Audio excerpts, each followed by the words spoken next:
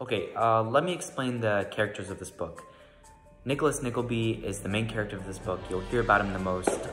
Ralph Nickleby, who is the uncle of Nicholas. Smike is a disabled child who is mistreated and abused. Kate Nickleby is a sister of Nicholas. Squeers is a mean teacher with one eye. Fanny is the unattractive, ill-tempered girl looking for a husband.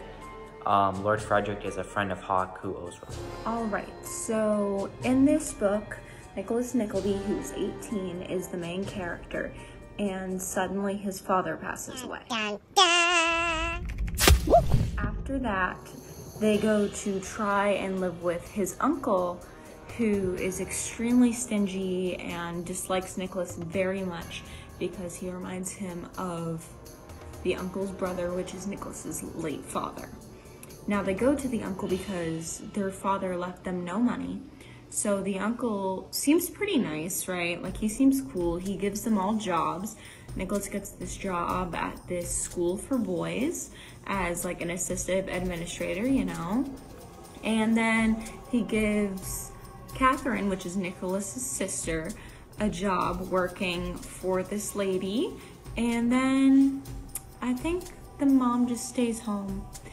And so that seems all nice, right? It's not.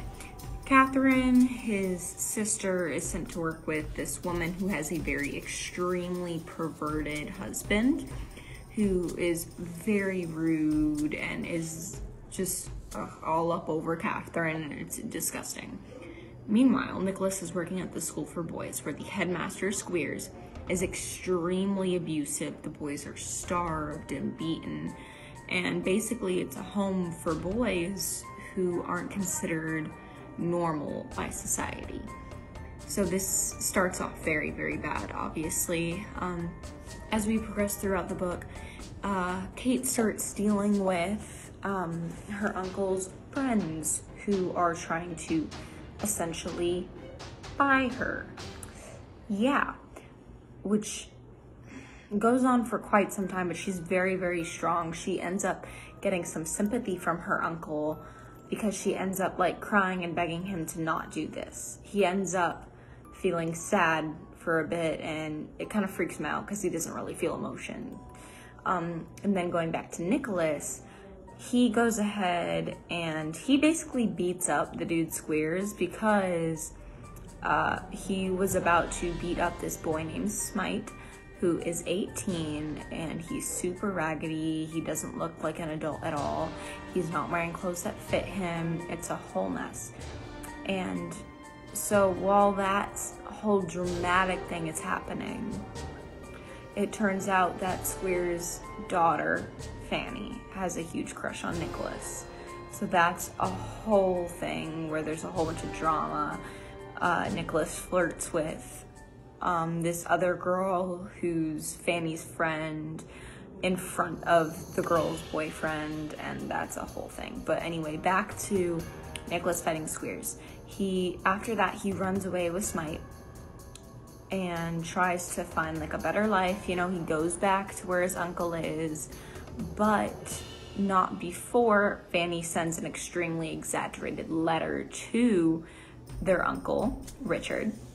And it's extremely exaggerated about how he was just super, super aggressive and angry and a whole bunch of made up things to try to make him sound like worse than it actually was.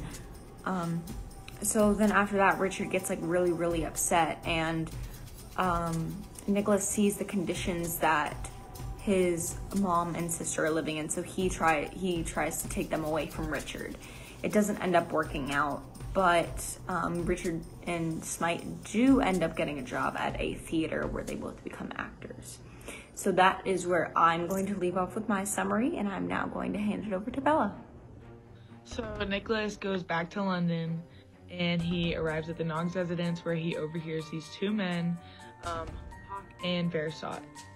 And they're talking disrespectfully of Nicholas's sister. So they ended up getting in a fight, and Nicholas hits Hawk in the face with a whip. Creates a gash in his face. After that, Nicholas goes to an accounting office where he sees this mysterious, beautiful girl, and he doesn't forget about her, but he doesn't approach her. anything like that. While he's there, he meets this old man, Charles C. And he ended up telling Charles about his life and his family situation. So Charles gave him a job and offered them to come stay with him and to work for him. So while they're there, Charles ends up meeting the brothers of the family, who then help him try and find who the mysterious beautiful girl was. They find out who it is. Her name is Madeline Bray. Ralph already set up a marriage between Madeline Bray and this old rich man to pay off debts to Madeline's father. Without knowing that, Nicholas goes to Madeline's house and asks if he could work for her and her sick father. And she took the offer and was super excited and super grateful.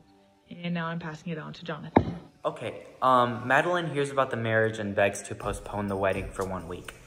And they say their father will die if they do postpone this wedding.